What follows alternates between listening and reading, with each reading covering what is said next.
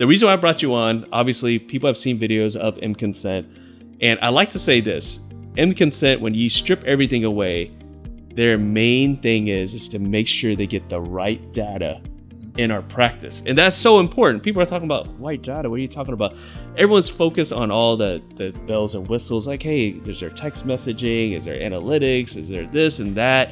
But at the end of the day, when it comes to your practice, you got to get the right data, meaning, I mean, the right phone number, the right name, all those things. You guys do such a good job of that. Before we go into all the new things, talk about why is that so important to you to make sure the data is correct for the practice owner? I think the data is the number one thing. Why you would, I mean, getting paid is the most important thing. Yes. You got to keep your doors open. and making sure when you submit those claims, there are no data inaccuracies. And also, when you work as a dentist, you want your mind off from all this administration work. Yeah. You want your mind on your treatment.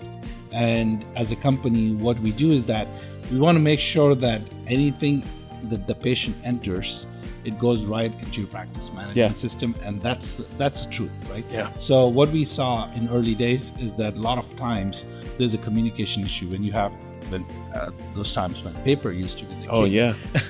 People used to fill out the information, and I saw a registration form and a medical history form where it surprised me that people would literally, scribble stuff. Yeah, you can't read it. And hand over to an office manager or a front office. And the front office would look at it and it's like, she's puzzled now because she wants to ask, hey, is it right? Or is she going to get offended?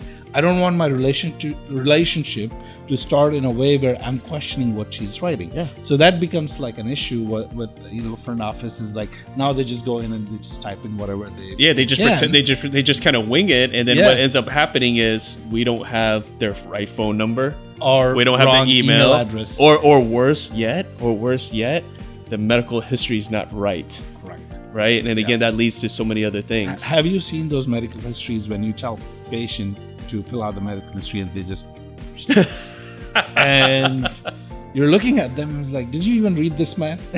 Yeah. So what I say is that the data integrity is number one, whether it's dental, medical, whatever field you are in, but data integrity, what's coming into your practice management is super important.